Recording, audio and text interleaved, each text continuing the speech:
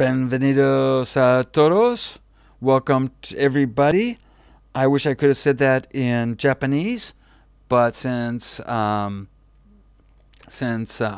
only speak a little bit of Spanish, that'll have to do. So anyway, what's going on here is that after having played my campaign, I decided that the first round of Carrier Strike tests that I did was probably a little bit too sterile, and I needed to redo them again to see if I could get a bit more realistic results from what would be a person versus person, two people fighting CV battles, okay? And I set up two different scenarios, and each scenario I ran them 25 times. I kept all the statistics for each battle, how many ships were sunk of each class on both sides of the battle, and I tried to play the player, each side, as if I was actually the player having to make the decisions of what happened in that battle. So let me show you my methodology. Okay, so first I started with this, the 6v6 version 2, which I call the Japanese attacker. Okay, the Japanese attacker. So let's take a look and see how I set up this test. These tests took a long time, huh? Because I was very meticulous with these tests. Alright, so what we see here is that I have two submarines, something that in my game against the AI, I would always have submarine support around my task force. And I would always try to make sure I had land-based air also in support of my task force. And I think that is very realistic. And I think if you're an American player and you're not putting out pickets, you're not supporting your aircraft carriers with land-based air, you're doing something wrong. Okay? You do not want to fight Japanese strictly out in the middle of the ocean. Okay? So in this situation, we're set up basically for an ambush. Okay, we're there. We've got two points each.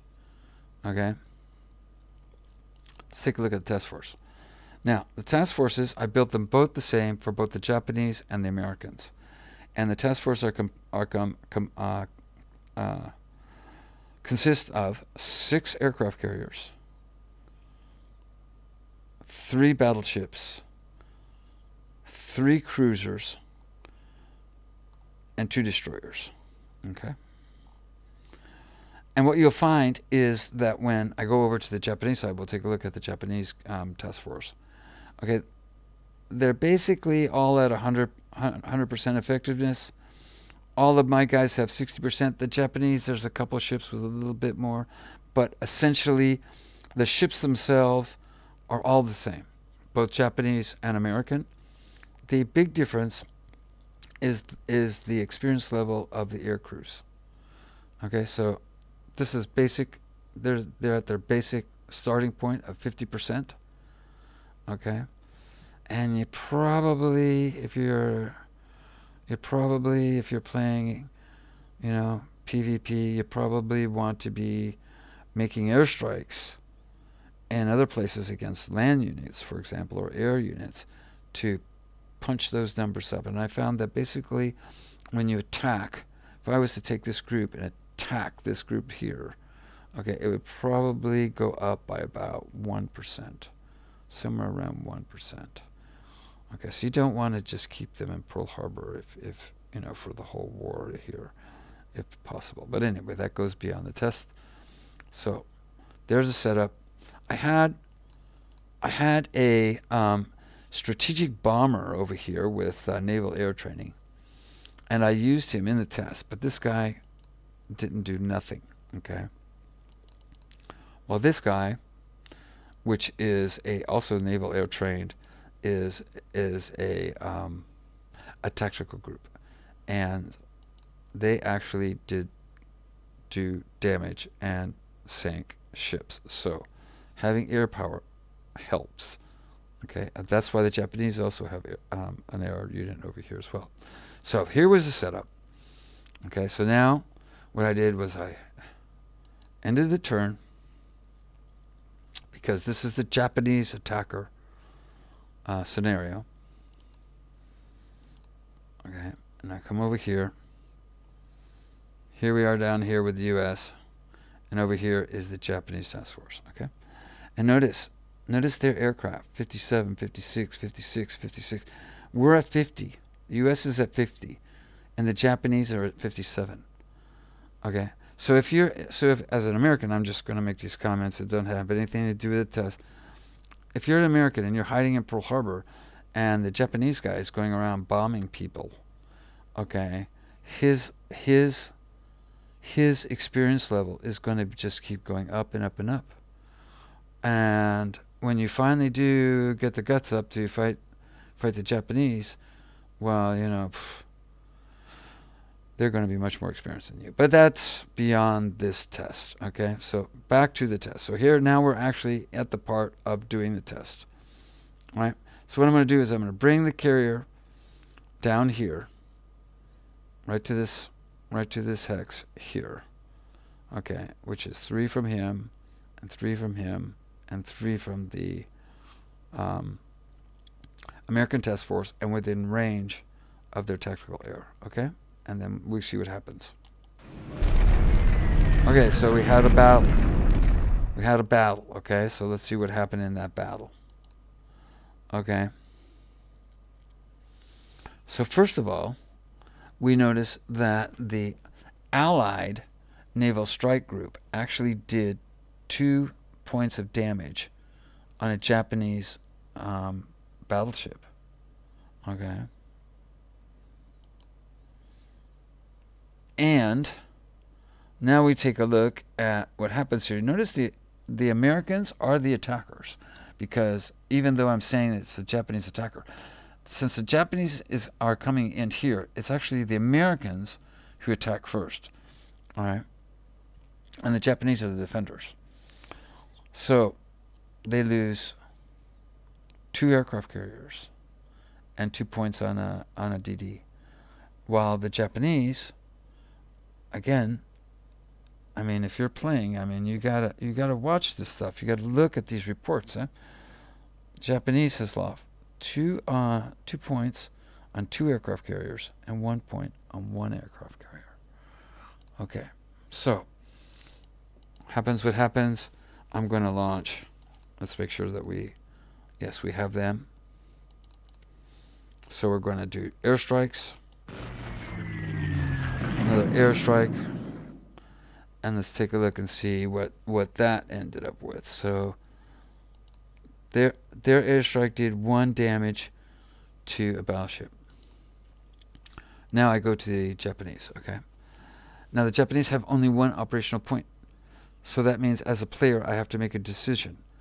Okay, as a fleet commander, I have to make a decision. Do I continue this battle? Because if I continue this battle and I strike them, okay, then I'm stuck there. And it's going to go to another round.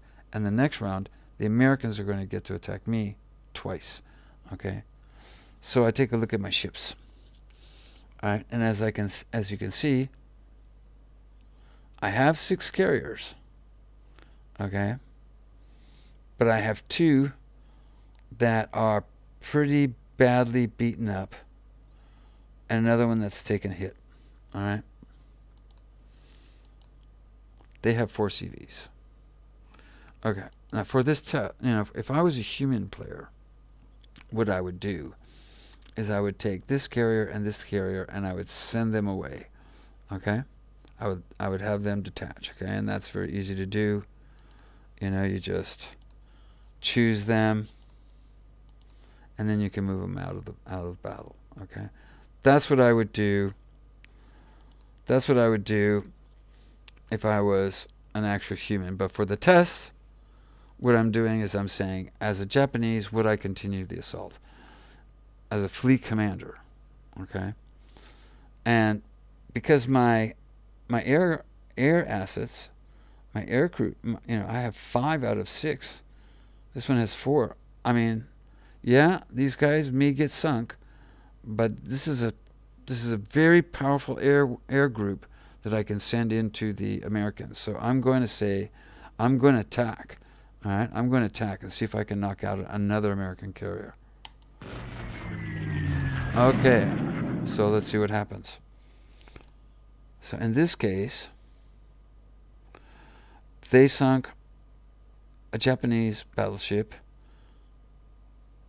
and the Japanese sunk an American battleship and put 2 hits on another American battleship. So I used up my operational points over to the Americans.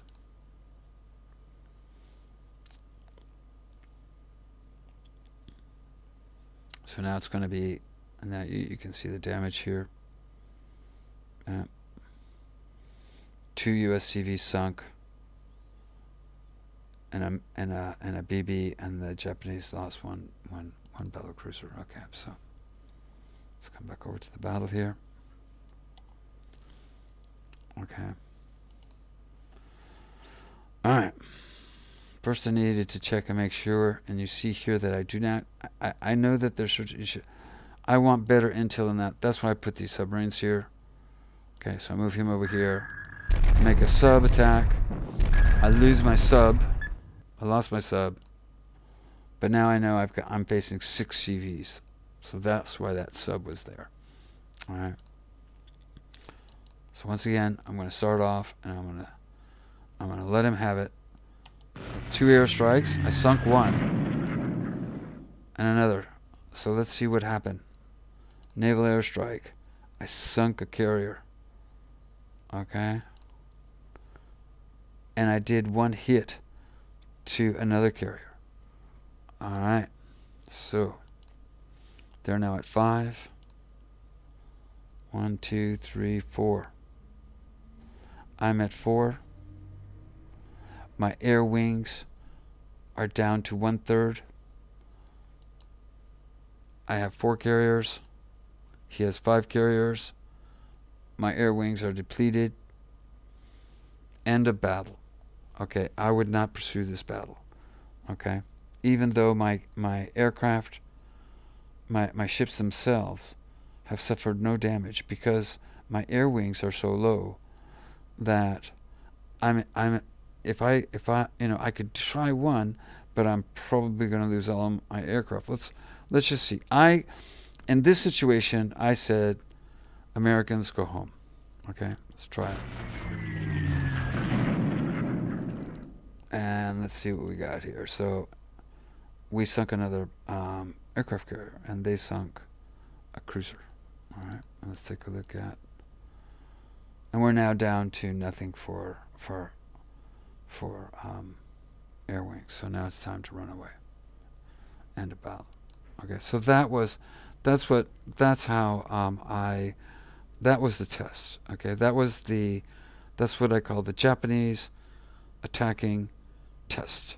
Okay, and even though I said that in this case I would run away, it was I mixed it up. Okay, in some cases I said, okay, I'm going to take the risk. Other cases I said, no, I'm going to run away, just to kind of get to see kind of how it all would work out after 25 tests. Okay, so let's go back over here and take a look at Japanese, and then I'm going to discuss what actually I found, what actually happened in those 25 battles. Okay,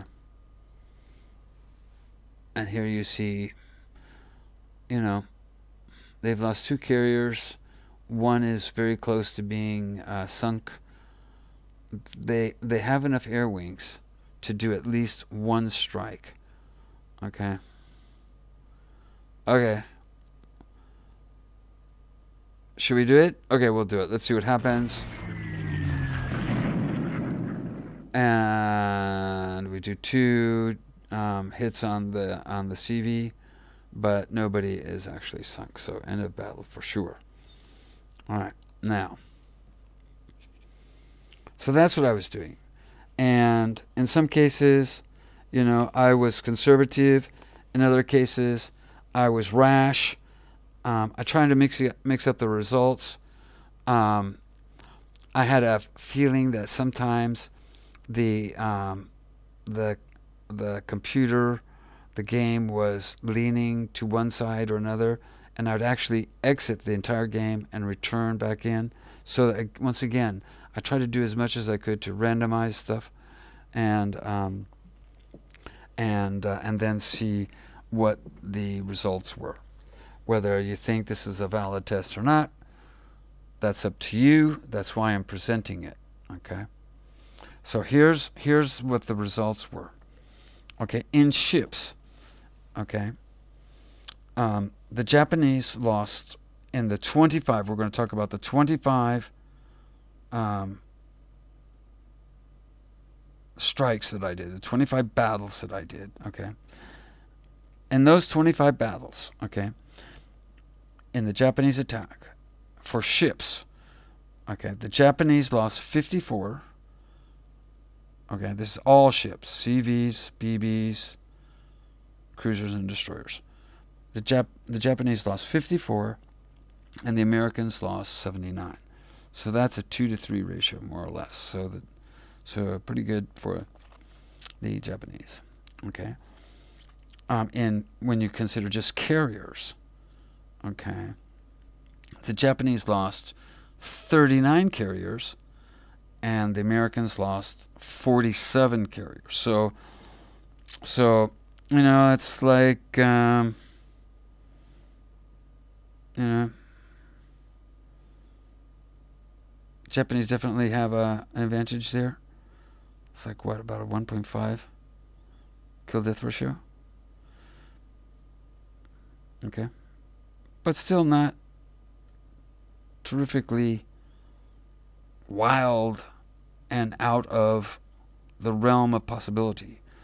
Okay, and for aircraft strikes, okay, that is, did an aircraft strike kill an aircraft carrier? And the Japanese lost 3 CVs to ground strikes, okay, to my bombers. And the U.S. lost 2. And then I looked at how many cases in those 25 battles was there more than 3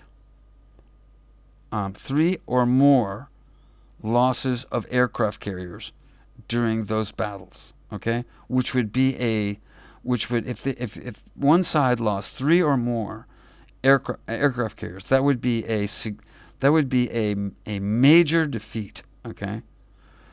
Okay, and this happened to the Japanese 7 times, and it happened to the United States 9 times. So once again, you know, I mean, some folks are saying that the CV are way out of balance, but what I'm seeing actually when I do this is that, well, that might not be quite true. Okay. Now, and you know, I'm using aircraft carrier. I'm using aircraft backing up my aircraft carriers, and this is, I think, maybe something people aren't doing. Okay, but you need to do it. So anyway, that's the way the Japanese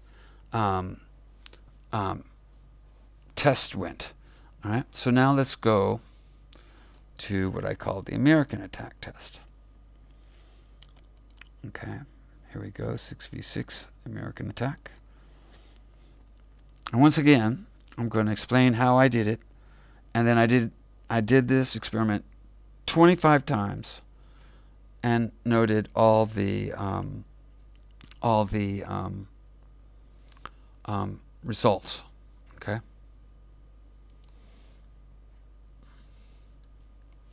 And every time there was a clash, whether that's an airstrike or whatever, I always looked to see what exactly happened. If you are playing as a player and you're not looking at that combat log, okay, then you don't have any idea of how much damage you've actually done to the other player. So it's very important that you look at each strike and say, what did I do? Okay, so in this case, okay, we got a Japanese submarine over here, American submarine, a little bit different. It's basically the same. They have a tactical bomber. We have a tactical bomber. Here is the Japanese. Okay, and this time they're the ones who are sitting here waiting for the Americans. All right, so I end a turn. And this is what I call the American attack scenario. All right. I didn't show you this, but they actually can't see this aircraft carrier. Okay. So here's my aircraft carrier. Here's my task force, my American task force. And once again, just like I said, same setup. Okay. The only difference is who is actually going into the area of battle first. Okay. So in the first group of tests, it was the Japanese coming in, and then in the second, it's the Americans coming in. Okay? So off we go. I'm going to send these carriers in, and we're going to see what's going to happen. Okay, so there was a battle, and we can see here right off, okay, that we lost two CVs. All right, let's take a look at the combat log. So we have naval interdiction. Okay.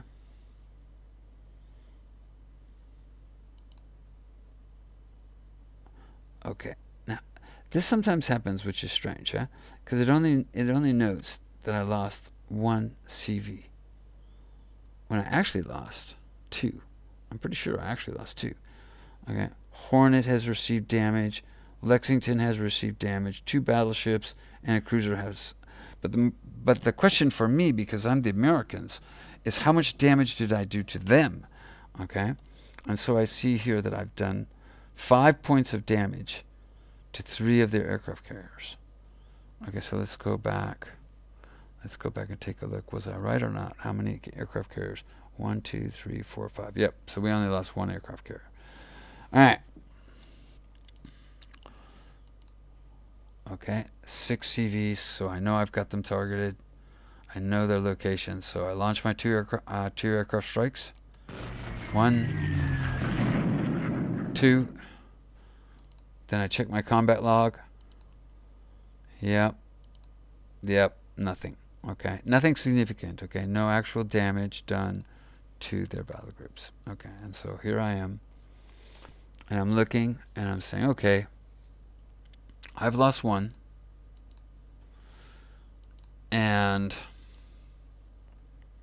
but I've got striking capability here, and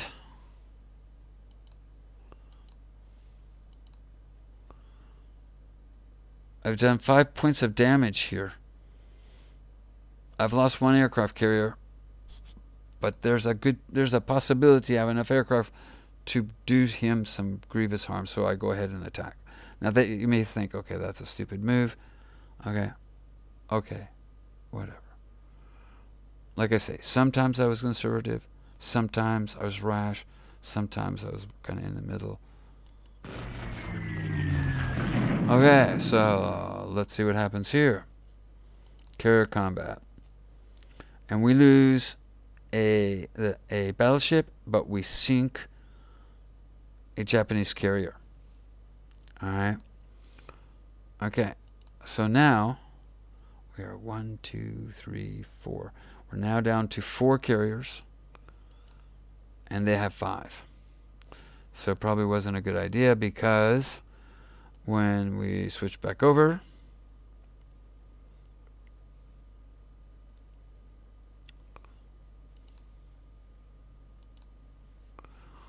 now it's the Japanese turn. Airstrike. They sink 1. Airstrike. Okay, so let's see what happened there. They suck 1 of our carriers. Alright. So now the Americans have 4. The Japanese have 1, 2, 3, 4, 5. They have 5 carriers, all in good condition. Great air wings. Absolutely no reason not to do 2 strikes on these guys. So there's 1. And there's 2. And this looks like a decisive defeat for the Americans. So let's take a look. And they lost 2 aircraft carriers here. And another one here with damage to a battleship. So,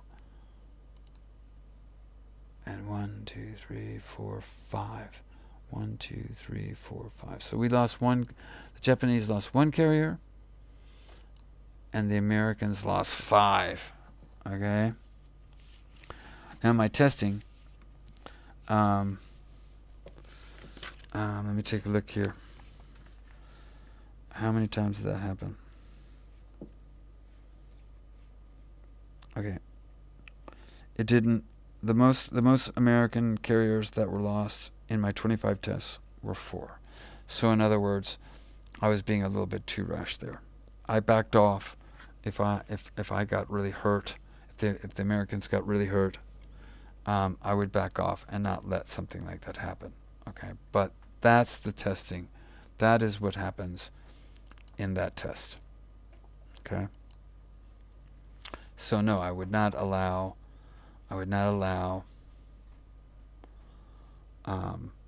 the American fleet to get slaughtered. I would run away. And there were times in these tests where in a single airstrike, the Japanese would sink 3 carriers. So here we are again. Switch sides.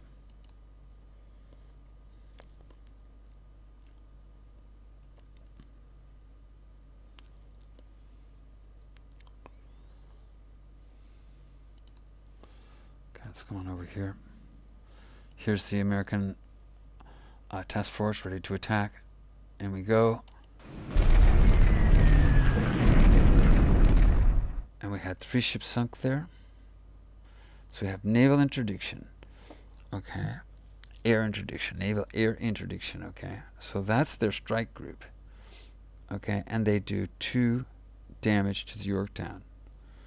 Carrier interdiction. And look here. We sunk 2 Japanese carriers and we lost the Hornet. Okay. But at the same time, so they've lost 2 carriers and they've had 1 carrier with 1 hit of damage onto it. Okay, you got to analyze the situation. And I've got 1 sunk carrier and I've got 2 with 2 hits of damage on it. Okay, so let's take a look at the situation here. Okay, all of these carriers are in danger of being sunk because they're down to 1. All right, so what I do is first I make sure I've got them spotted. I do 2 attacks.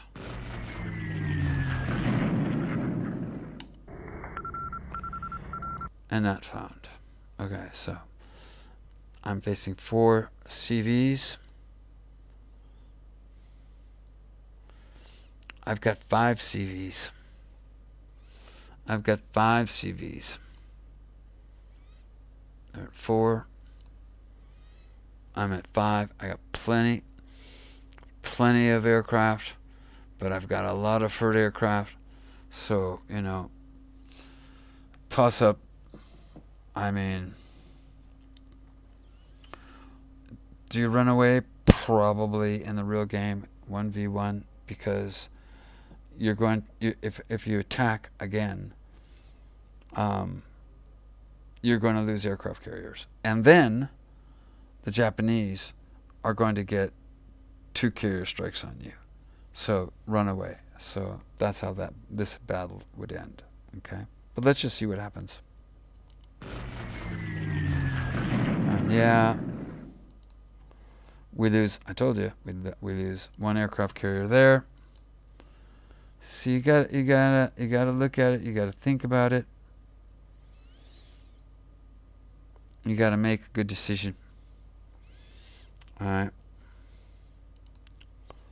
Let's come back over to here. Here's the Japanese. See, they lost 2 aircraft carriers. Okay. Probably should have called it quits. Yeah. That wasn't a bad result. They have half their air wing, so we're going to get at least 1 strike in. All right. Let's see here. Do we have them? Yep. 4 CVs.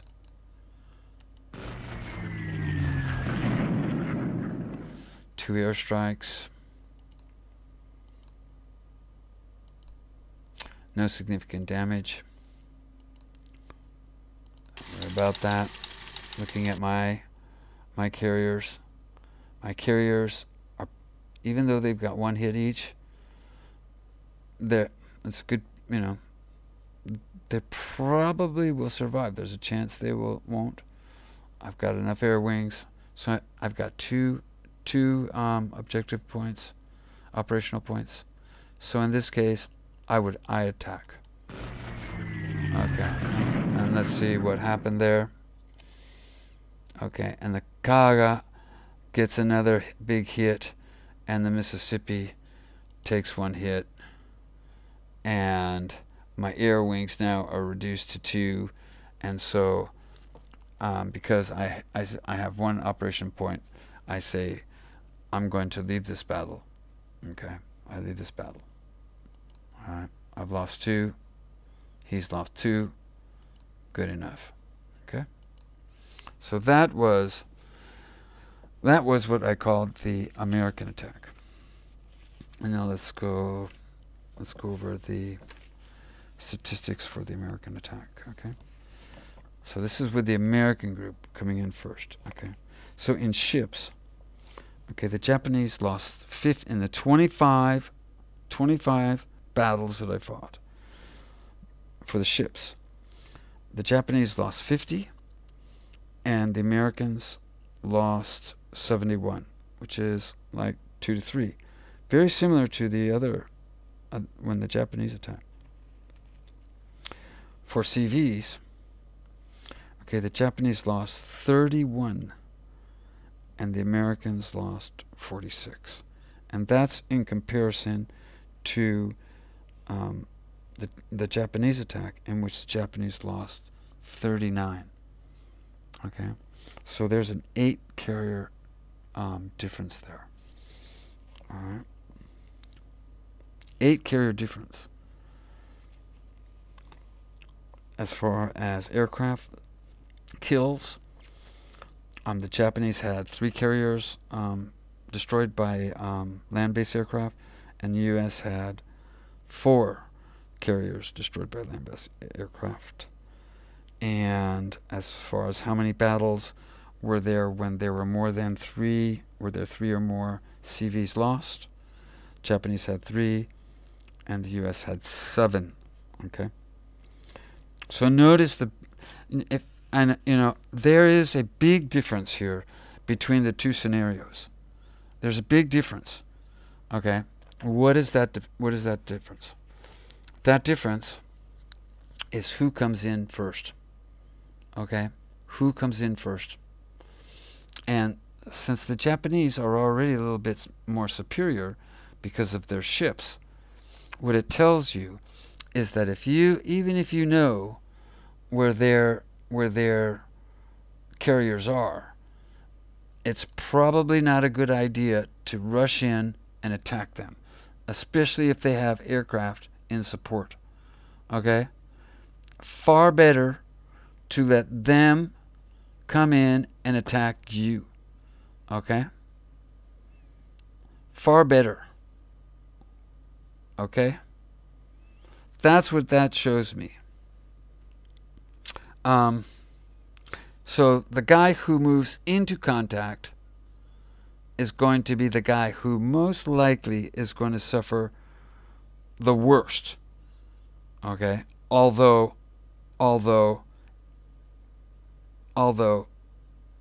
the Japanese are still going to do better, okay, than the Americans. If the Americans are the ones who go in there, they're going to really really take it in the butt, okay? So you don't want to do that. So the best thing to do, like I say, it appears to me, okay, you want to, and how you fight these battles, they seem kind of, I can believe them. I can believe what's going on here, okay? And when you hear people talking about how the American CVs always lose to the Japanese CVs, well, that very well probably is because the Americans are charging. We found the Japanese CVs. Let's go and attack them. Okay? No, do not do that. Okay? Okay. You need to set up where you have air cover and let the Japanese try to come to you. That is the most favorable situation. Okay? And that actually, if we want to talk about real life battles, let's talk about Midway. Who was the one sitting there waiting? It's the Americans. They had as many aircraft on Midway as they had on their 3 aircraft carriers. Okay? And it was the Japanese, say this is Midway, it's the Japanese who come in first. And it's the Americans who strike them first. Okay? Both with the land-based air, which was negligible. Okay? They didn't really do much of anything except tie them down. Okay? But it was the Americans who strike first. And they get a decisive victory out of that. And so, and when I look at my results, the game does mimic that. And so I have to pull back from some of my criticism about the CV attacks and the CV battles. It has to be, it appears that if you put them in more of a context of an actual battle situation in which you have aircraft support, for example, that the circumstance of the battle is going to make a big difference. Okay? Now, the Americans still lose. But what if I own these 2 islands and I've got tactical aircraft on those islands as well? I mean, if the Japanese come in and I get 2 attacks with land-based air, I think you come down to a draw or the Americans winning. So it all depends on how you set up the attack, how you work your strategy, and what you do with your aircraft carriers. And so, like I would say, I would recommend that use tactical air as much as possible to provide air cover over your CV. Try to get experience. Maybe it's not over here. Maybe it's a hit and run. Okay, but hit them and run. Okay, because every time you hit them, okay, your experience level is going to go up. Okay, remember these guys were what were they at? 57? Okay, 57, 56. And notice they've gone up to 60, 62. So each attack more or less gives you 1 point of increase in your effectiveness of your pilots. So you do not keep your aircraft carriers sitting in a port. All right, and when you're going against another player and you're fighting in this area, you better well have air cover, and do not rush the Japanese carriers. So anyway, that was my latest test on CV battles. That's what I came up with. I mean, and that's how I played my campaign. My CVs at the very beginning of the game, my CV task force, I was always putting tactical air, okay, in these islands. Always had submarines, okay, to make sure that I could identify the attacking ships in case I didn't have a firm identification on them, using combined arms, and within by the middle of 1942. Was it 1942? Yeah, I think it was the middle of 1942. I had completely obliterated the Japanese fleet, of course, and that's against the AI. It's not against a person. But hopefully this test will give you a little bit better understanding on how the mechanics work and what you need to do to try to offset that superiority that the Japanese have at the beginning of the game. Remember that while you're sitting in Pearl Harbor, if he's taking his carriers, and while he's capturing the Philippines and all this, he's doing airstrikes, okay, his carriers pilots are gaining even more and more experience, and your carrier aircraft pilots sitting in Pearl Harbor aren't earning anything, so that by the time you do get into a battle, okay, he may be, his carriers pilots may be in their 70s and you're in the 50s. Who's going to win those battles? Who's going to win those battles? So there you go. Results of another CV test. CV versus CV test for WarPlan Pacific. Hope you enjoyed the video. Hope you found it not really entertaining. I'm really not an entertaining kind of YouTuber, okay? Hope you found it maybe a little bit enlightening and learned a little something. I don't know. Till next time, y'all take care.